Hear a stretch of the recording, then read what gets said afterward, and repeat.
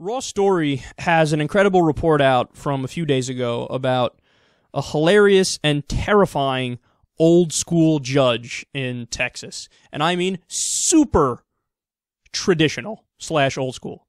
So they say, quote, Josten Bundy stood before Smith County Judge Randall Rogers in mid-July on misdemeanor charges of assault after getting into a fight with the ex-boyfriend of his girlfriend at the time, Elizabeth Jaynes.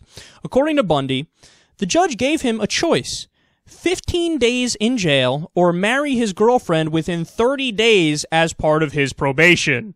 His sentence also included writing out Bible verses. Oh my God. Oh my God. You know what else the judge said?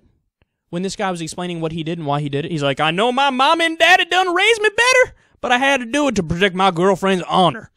The judge was like, you know, son, I probably would have did the same thing. Here's what I'm going to do for you. He said, you marry her in 30 days, or, you spend 15 days in jail. And also, you got to read some Bible verses that I pick for you. I read this. I'm like, what fucking country are we living in? Is the year 1213 right now and I missed it? What's happening right now? I didn't know a court could do that. In fact, I don't think a court can do that. A court can say, marry her, I'm putting you in jail. What is that? What is that? What else can they make you do?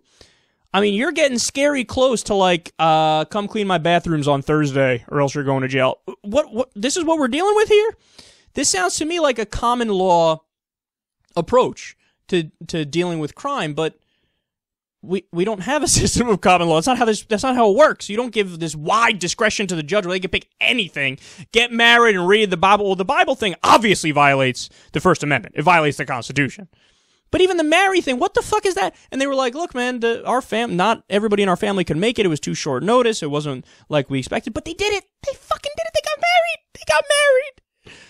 Man, this is like borderline dictatorship / theocracy / I don't know what's going on. But look, I'm pleading to judges all throughout red state America. Pump your brakes. Just because you have an opinion on something doesn't mean that you get to impose on other people's lives. You know, whatever happened to the old school, you either have a fine, here's a fine, you have to pay the fine, or you have to go do some fucking community service. Go to a rehab center. These are the things, these are within your purview. You get 3 days in jail, whatever. You can't, I need you to clean my truck, get married to Denise, buy me a shotgun, wipe my ass, and do all this other stuff. You can't do that, man. You can't do that. This is America. These goofballs. I follow the news for a living, but every day I'm still surprised by something that's happening in the country that I didn't think was possible and I didn't think was allowed.